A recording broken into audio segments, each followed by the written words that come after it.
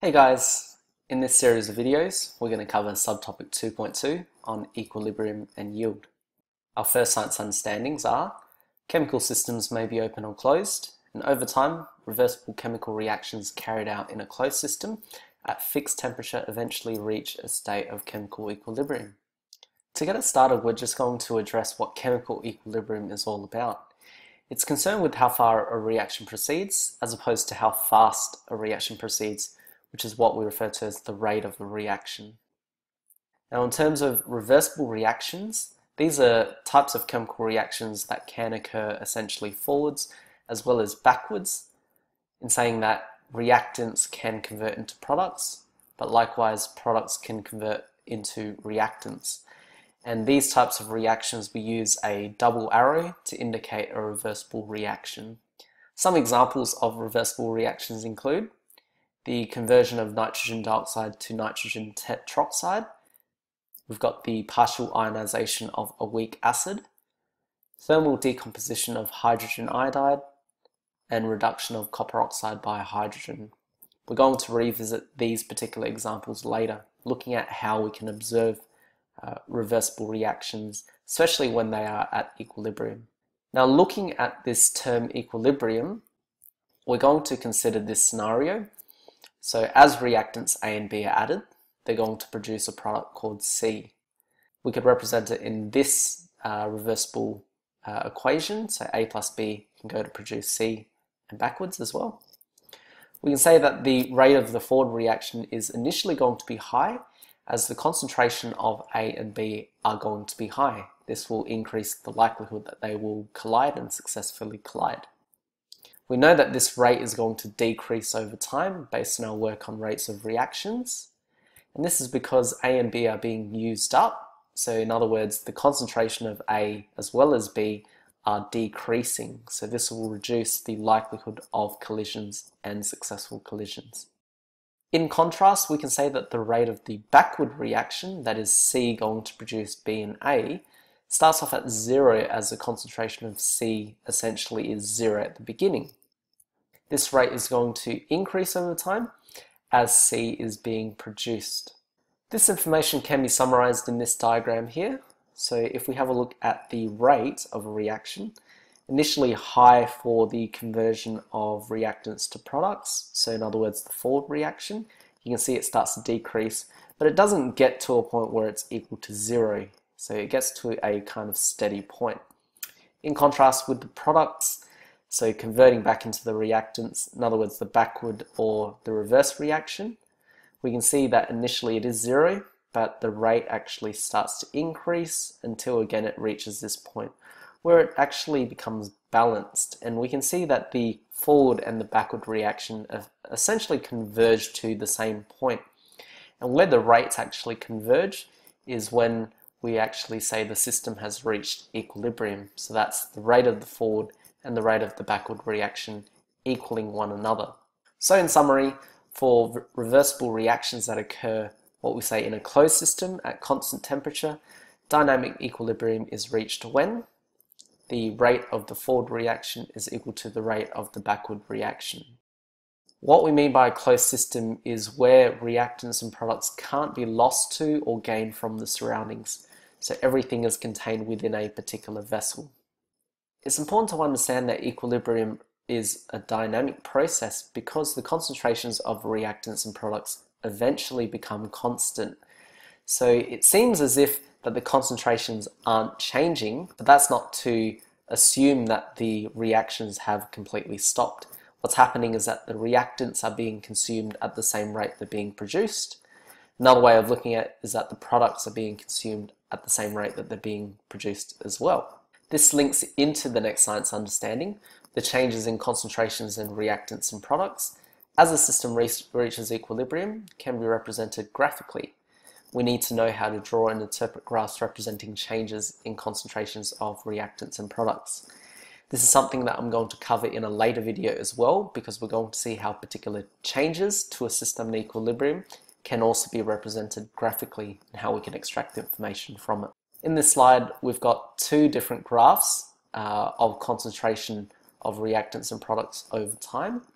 And we can see in both cases it's reached a state of dynamic equilibrium, but both can look a little bit different. So let's have a look at what information is provided here.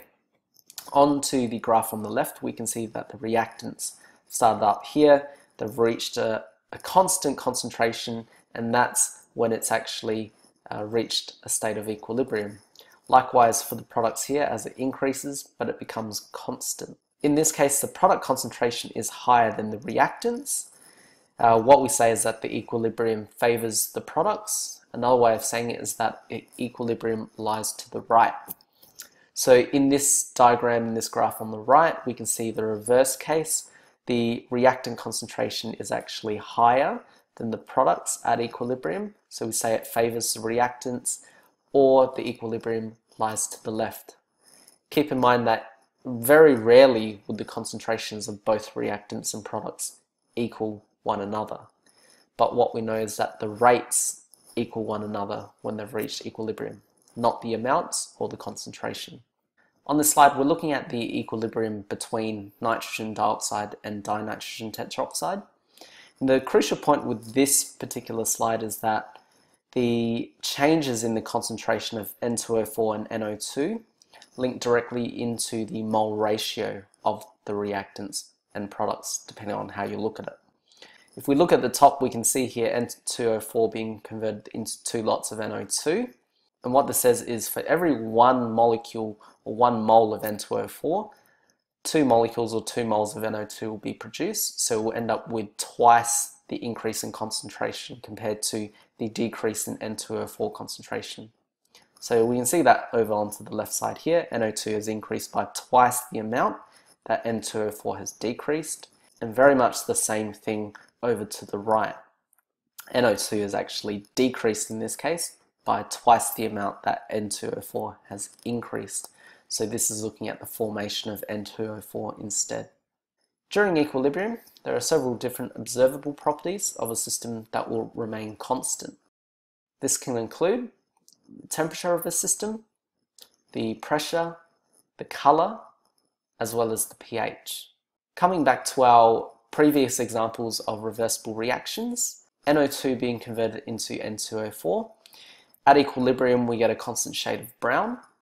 For the ionization of a weak acid, we would end up with a constant pH being attained. For the decomposition of hydrogen iodide, we get this constant shade of purple, which is contributed by the iodine gas here, as well as a constant gas pressure. And finally, looking at the reduction of copper oxide, we would expect to see a constant gas pressure observed. This is our next science understanding. The position of equilibrium in a chemical system at a given temperature can be indicated by a constant called the Kc value related to the concentrations of reactants and products. You'll need to know how to write Kc expressions that correspond to given reaction equations for homogeneous equilibrium systems. I've defined the word homogeneous here, and it's essentially the case where all reactants and products exist in the same phase or the same state. So to consider the equilibrium constant Kc, we're going to look at this general reaction where A lots of reactant A reacting with B lots of reactant B can go to produce C lots of C and D lots of D, and vice versa, given it's a reversible reaction. At a particular temperature, the Kc value is equal to the concentration of the product C raised to a power of its coefficient, which is C, multiplied by the concentration of D raised to the power of its coefficient. This is all divided by the concentration of A raised to the power of its coefficient, multiplied by the concentration of B raised to the power of its coefficient. So this will be true for any reaction that is a homogeneous equilibrium system. Essentially, the value Kc is an indication of yield. And what this does is it compares the product concentrations up the top versus the reactant concentrations at equilibrium. To finish up this video, we're going to look at 2 examples, and we're going to look at writing equilibrium expressions for them. So for the first one, part A, we've got the production of sulfur trioxide. our Kc value is equal to the concentration of our product, SO3, raised to the power of its coefficient, so it's squared, divided by the concentration of the reactants, firstly SO2, raised to the power of its coefficient, multiplied by the concentration of oxygen, raised to the power of its coefficient. Because there is a 1 essentially at the front of O2, the concentration of O2 is just raised to a power of 1, but we don't need to show that. There's the expression for part A. For part B, we've got the reaction between nitrogen and hydrogen gas to produce ammonia. So the Kc value in this case is equal to the concentration of NH3 squared divided by the concentration of N2 multiplied by the concentration of H2, and this is cubed. And if you look at both cases, you can see that on the left I've shown the states, on the right I haven't shown the physical states, but it doesn't really matter when you write your equilibrium expression whether you include it or not. That concludes part 1 of this video series. I'll see you guys in the next video.